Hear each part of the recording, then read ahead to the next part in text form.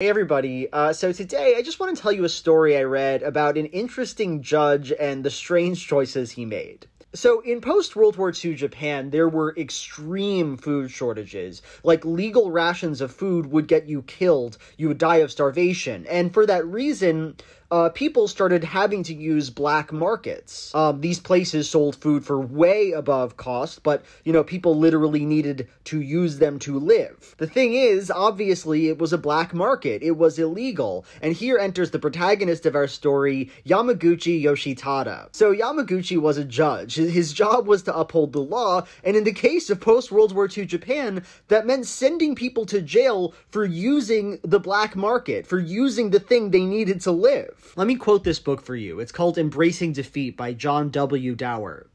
Yamaguchi's wife, herself the daughter of a judge, later recalled one case her husband told her involving a 72-year-old woman whose son had not returned from the war and whose daughter-in-law had been killed in an air raid. When arrested, she had been attempting to feed her 2 grandchildren by selling such personal possessions as her kimonos and buying food on the black market. Because she was a repeat offender, the judge had no alternative but to sentence her to jail. Insane. Absolutely fucking insane. The law was literally demanding the mass death, essentially, of everybody in Japan, and he had to carry that law out.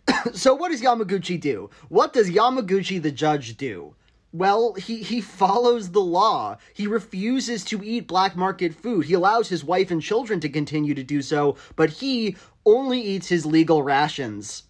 And he fucking dies. He dies from following the law that says that you can't eat enough to live. As he wrote, the food control law is a bad law, but as long as it is the law, people must obey it. There are judges I know who buy on the black market pretending that their hands are clean. When I consider that I am alone in marching on death with a clean slate, I forget all my troubles and sorrows. After he died, he became something of a martyr, like a hero. People were comparing him to Socrates, but according to this book, other people were pretty critical of this. For example, I'm quoting here, one citizen said, "Would it not have been wiser," he asked, "to die fighting for good laws instead of insisting on observing lethal ones?" I don't know what to do with this story. I don't know how to feel about it. I guess all I can ask is, what exactly is the value of this guy Yamaguchi's integrity? What does it matter that he wasn't a hypocrite, that he died for what he believed in,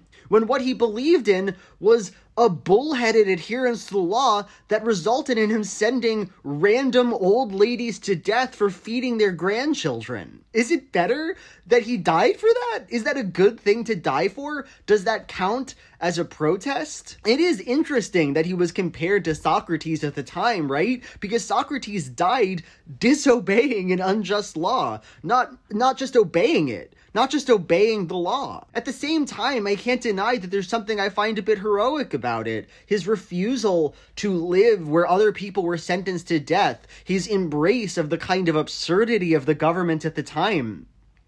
I find the story absolutely mesmerizing, and I hope you enjoyed it. Thank you.